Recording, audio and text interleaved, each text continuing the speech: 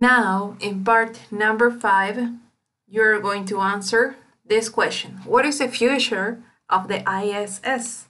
Well, you already know the news that are about the SpaceX or the Crew Dragon. So you can write this. And what do you think that is going to happen in the future? So you can write this in a paper and then you put this, or you can write in this space. Okay, when you finish this, we're going to do part number 6.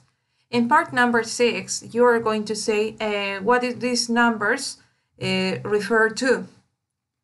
For example, this number, 100 billion. So all these numbers are in this text. 100 billion, this is here. This is the quantity of money. It took more than 100 billion to develop the ISS, so the International Space Station. So I write 100 billion is the cost. El costo. Or you can say the quantity of money. So 1998, this is a year. So you write according to the text, 1990 year.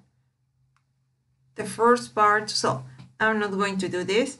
You are going to do this. So you write here. Si es que no les alcanza, pueden escribir en una hojita al costado y escriben así. Okay? Now, after you finish this part, and you have finished all this, we are going to listen an interview with Soichi Noguchi. This is an ISS astronaut. He is on board on the space station. So you're going to answer these questions.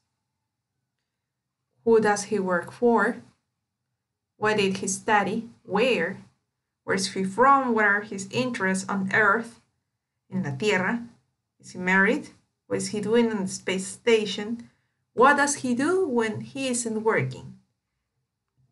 And what does he think about? So you're going to answer these questions, si no alcanzan acá, en una hojita aparte.